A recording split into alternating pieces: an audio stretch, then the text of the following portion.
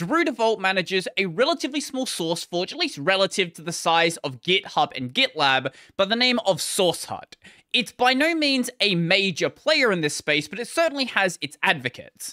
And for the past year, it and a bunch of other small source forges have been experiencing a very peculiar problem. As Drew would put it, effectively Google has been DDoSing their services. Now, DDoSing is obviously extreme hyperbole. What he actually means is a disproportionate amount of traffic has been coming from the Google IP space. And they did have a plan to address this, but the solution they went with is basically just a band-aid. At this point, Google represents hundreds, thousands, maybe tens of thousands of different projects. So more specifically, it was the Go project and its module proxy and module mirror. What basically happened is of the past 100,000 HTTP requests made to SourceHut, and every 100,000 period before that for the past year, 5% of those requests came from the Go module proxy. Now that might not really sound like that much. Oh, 5% of requests are requesting your website or doing something of that nature. That's not what's happening. Those 5% of requests, every single one of them was a full Git clone. So for small repos, that's not really that big of a deal. But when this was hitting things that were multiple hundreds of megabytes and then doing that multiple times a minute, that can be pretty taxing. So what happened a year ago? Well, Go 1.16 was released, and with that update came a change to the way that package caching was being handled. So this issue started a few days earlier to that problem, but that's likely due to the fact they were doing some early testing, and then it really ramped up when 1.16 actually came out. Drew initially made an issue about this problem on February 21st, 2021, but back then he didn't really know what the problem was. He realized it was coming from the Google IP space because that's really easy to find, and by doing a bit of digging, he realized it came from something involved in the Go project, but the problem is when Go was making these requests, it didn't have a useful user agent string, so he couldn't really determine exactly what was happening. So initially all he wanted was useful information being provided so him as a server administrator could actually do something about this, find out what the problem is, and then work with the Go team to try to actually get this addressed. There were some concerns about adding in the user agent string because when you have a user agent string, then you can go and distinguish the traffic between other traffic and maybe return different information, which I know some sites do. Like, I think there's one site where if you're using Brave, it will literally just not function with the default user agent string. Ultimately, what they decided, though, is they would include the user agent string, but not include the version of Go, because that information just didn't really seem to be that useful, and seemed to be a slight privacy violation, even if it's not that big of one. Then, as of 5 days later, the user agent string was changed to be something very clear, and from Drew's side, he verified that, yeah, this change had actually been made, thank you for doing that. But 2 days prior to that, Drew started to discuss what the problem could potentially be. But one of the maintainers basically said, hey, can you just go and file a separate issue about that to make it so it's really clear to see what's going on? He went and made that issue.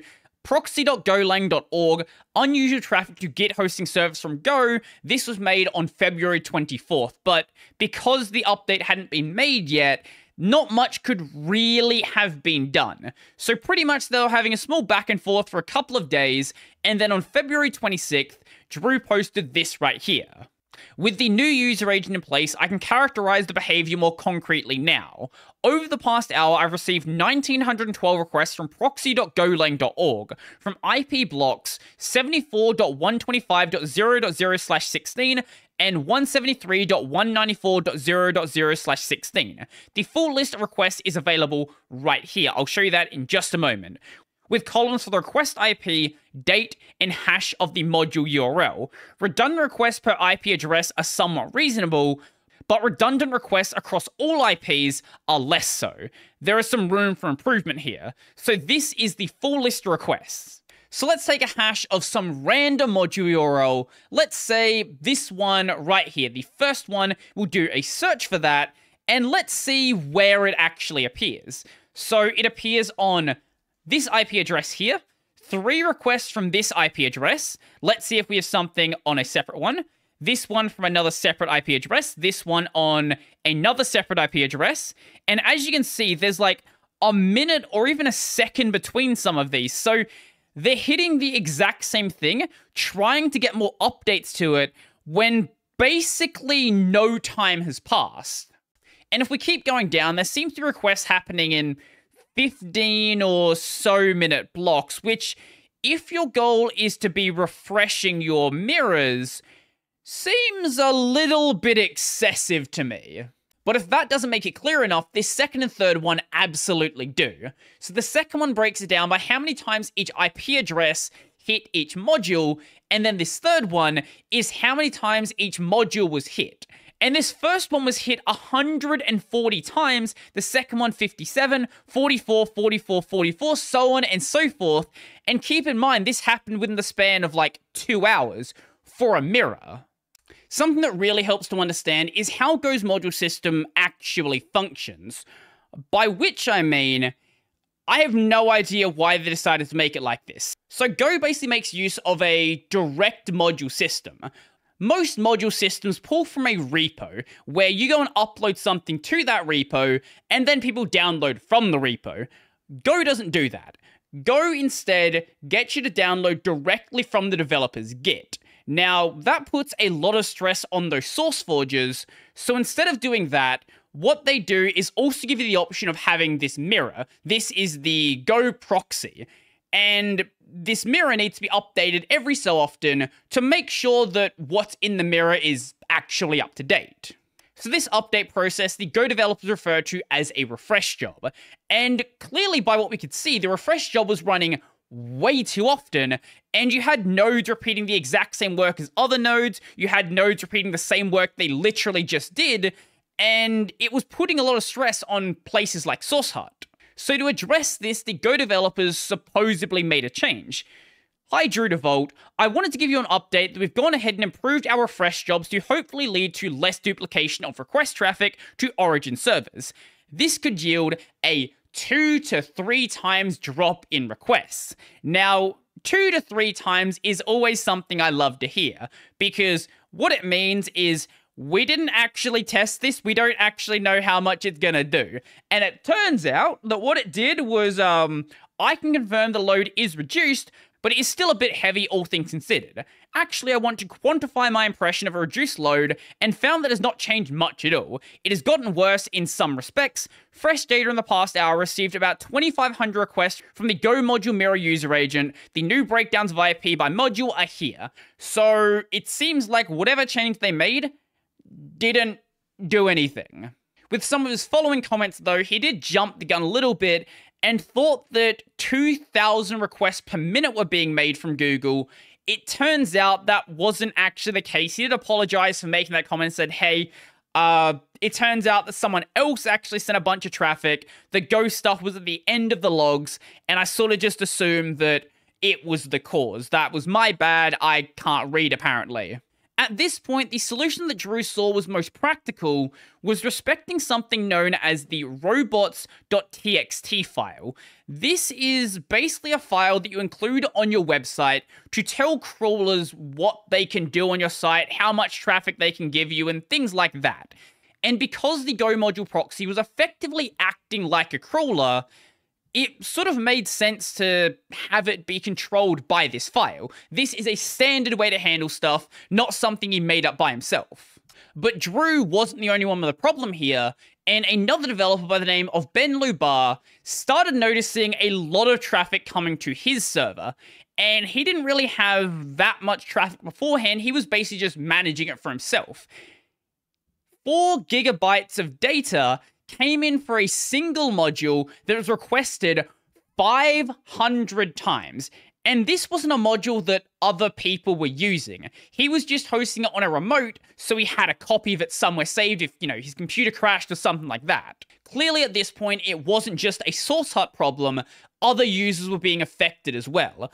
If this is the traffic that is going to the really small source forgers, I don't want to know how much extra traffic places like GitHub and Gitlab are receiving. It would have to be probably terabytes or maybe even petabytes of data. Then the maintainer that's been commenting a lot basically said, hey, thank you for the feedback, we're still working on this, and appreciate the extra details. And Drew, like Drew has to do sometimes, leaves a bit of a snarky comment. Please reprioritize this.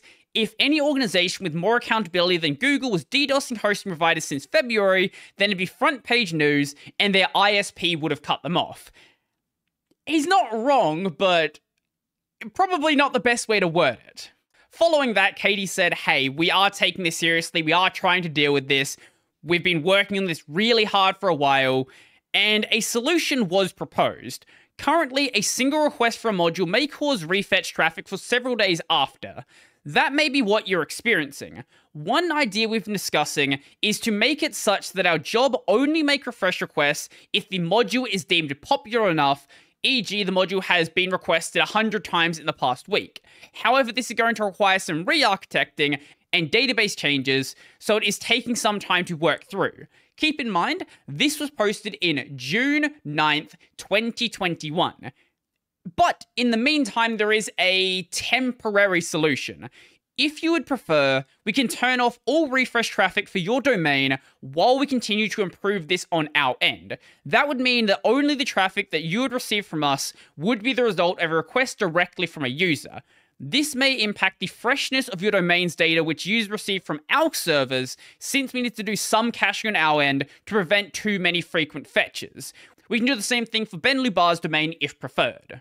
Basically, it's meaning we can blacklist your domain so refreshes will not happen there anymore. We'll maintain some form of mirror, but it won't be refreshed like every 15 minutes.